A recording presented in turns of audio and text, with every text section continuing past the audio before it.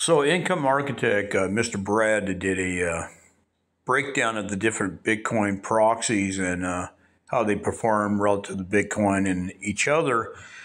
And he did have YBTC. Well, I think he had YBit. I don't know if he had YBTC on there, but the thing about YBTC and YBit that I don't like is the fact that I was looking on a comparison chart against Bitcoin, and on the daily price action, they underperform at times. And you can see on these five that I selected, Coney underperform on a daily basis currently against Bitcoin's price action. Bitcoin's up 0.3% for the day. Misty's up 0.08, so that underperformed. Vital is up 1.34%, and BitX is it's 2x leverage, is up 1.53%.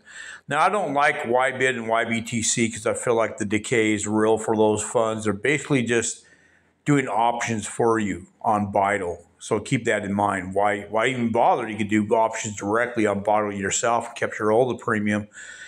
So I like Vital to a certain degree. I've traded in the past. I made money in the past. And something that Brad had alluded to, aka Income Architect, had alluded to in his video was the fact that any of these funds is dependent upon when you get in. Like Coney had stellar returns up until recently. Now that's undergoing NAV decay because Coinbase, its underlying, is getting hit with different things from SEC charges or wherever else, and just moving up and down, not relative to Bitcoin very well. Misty, kind of a pure form in a way because they're basically just buying Bitcoin. They're not a broker or anything. You know what I mean? What I say about that is Misty is MicroStrategy, in my opinion, because that's the underlying MicroStrategy. So you could actually trade off of that, but you're exposed to a company. And it's the same for Coney because it's exposed to Coinbase and its price action. Now, Vital is not quite a pure play because it's a futures exchange traded fund, and BitX is 2x leverage against that. So none of these are really like a pure play except for Bitcoin itself. Naturally, you'd have to trade Bitcoin to get direct exposure to Bitcoin. I think the greatest thing you could do is probably, let's add in, not great, but what I'm trying to say is if you want a pure exposure to Bitcoin price action, it'd probably be IBIT, one of the Bitcoin spot price ETFs. So let's add that one. The reason I go with IBIT over all the rest of them is because it's growing exponentially as most assets under management, and it's from BlackRock. And let's face it, BlackRock controls the planet. So that's why I added it.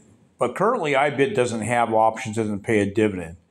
Now, IBIT could be a viable trade when options are finally introduced. They got to prove it, it's just a matter of time.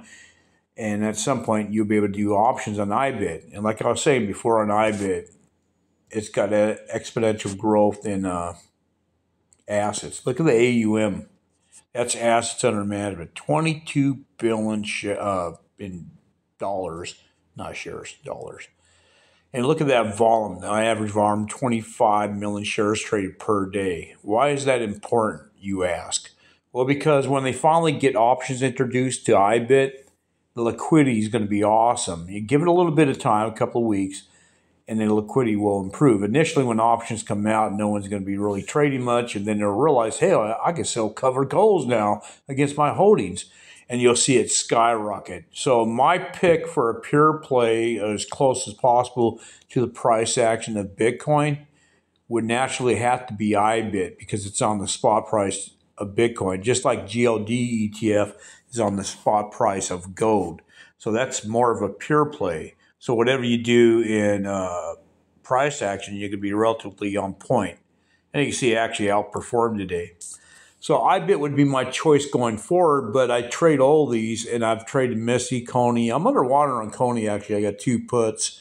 I'm going to get assigned on probably in January at a cost basis of $15 a share. I'd probably just hold them and maybe average out more puts. If we go, this is the way I trade Bitcoin. I'll look at the charts. So let's go at a chart. I'm real basic. I don't use moving averages, although I kind of glance at them. So I don't like them on the screen. I have them on top there. I could bring them up if I wanted to, but I don't like them because they look like spaghetti. but I want to look at the 50, the 100, and the 200 at times to see where price is relative to those, just at a glance. I use a higher time frame and I pick out consolidation periods and I pick out resistance and support levels. Basically, it's just price action. So if we break above 70K, that would be definitely bullish, right? We'd go back up to old time highs and maybe even beyond that. If we pull back in that shaded area, it's rather bearish, but 52 is a previous support level. So I like using that at the bottom of the price action as an entry point potentially. And if it breaks below that, then I look at the next consolidation point, which is around 44,000. So that shaded area is my ideal trading scenario if we break below that 52,000 mark. I trade Bitcoin through one of the proxies in that area.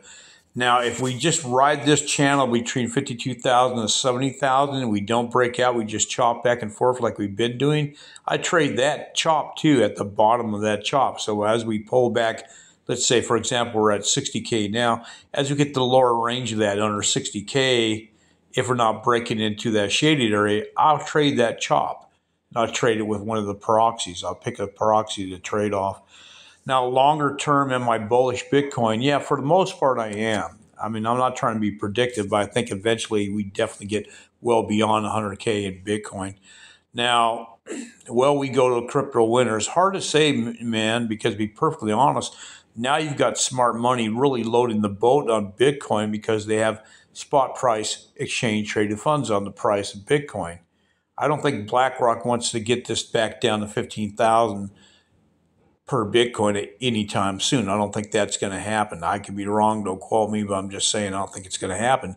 I think we chop, and at times we break in certain support levels like the shaded area, but I don't think we're ever going to get down to that 15K again. But if we ever did break below these levels, you got to practice proper risk management. You either got to take stop losses, free up money, and wait and see where it bottoms out. And if it got below, let's say, for example, right in here where you had that previous resistance that turned into a good, strong long-term support, anywhere around 29K or 30K and under, I would start loading the boat on the Bitcoin proxy and fold it all the way down even. I wouldn't care.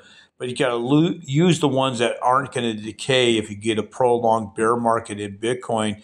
Some of the ones that are going to decay the worst are the ones that do options on stuff like BIDL. And BIDL itself would decay really, really adversely if you get a prolonged bear market over time where you're just chopping sideways or even chopping down. A lot of the option ones are going to really decay. So that's why I say IBIT really should be on your watch list as far as any kind of a Bitcoin proxy, because it's going to be a pure play on it. So if you drop in share price, you drop in share price without the leverage or futures decay like you get on BIDL, or leverage that you get on BitX, or option leverage you get on Misty or Coney or any of them. IBIT's not going to have that type of decay. It's going to drop in share price naturally as Bitcoin goes down, but it's an easier point in time where you can start average down cost basis by buying shares and selling cash secured puts on it. And then you can do cover calls too. So look for IBIT to get options pretty soon, and that's the one I would go with personally. I do trade all the rest of them that I have on that watch list. So, all right, guys, take care. Bye.